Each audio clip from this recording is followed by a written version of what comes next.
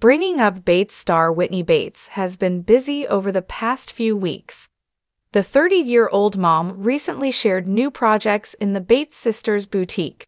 She has also been supporting her husband, Zach, who just launched his YouTube cooking show. But some Redditors were caught off guard by Whitney's latest post. Keep reading to see the unexpected discovery of her kids. Zach and Whitney have been busy with their own careers and businesses.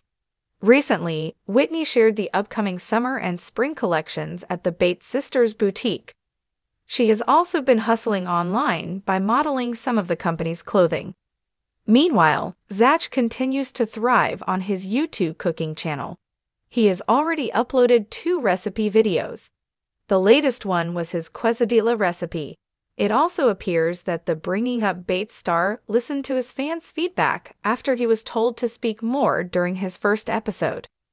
Some Redditors shared their thoughts on Whitney's recent IG stories.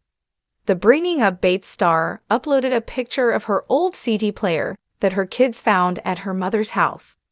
She even said that her kids had no idea what it was, and several Redditors relate to the nostalgic item.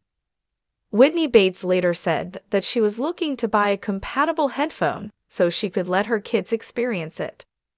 Whitney's CD story: I didn't peg her as a BSB girly growing up. You know she isn't bopping just Jesus music in that big old SUV. I loved seeing this so much. Passing around binders of SIDS on the bus and sharing earbuds during a school trip are the simple yet formative experiences homeschool kids like hers are missing out on.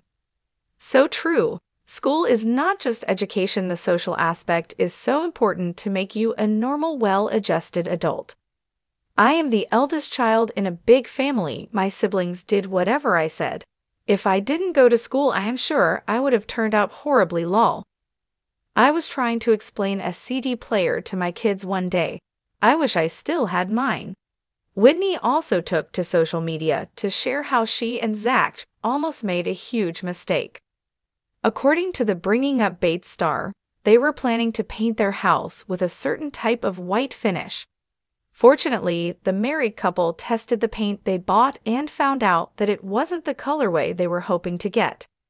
The mother of 5 even referred to it as an awful color. Whitney Bates later revealed that they're going to start painting their house in the next couple of weeks, or if the weather starts to get better. If you are looking for more Bringing Up Bates news, come back to for all your updates.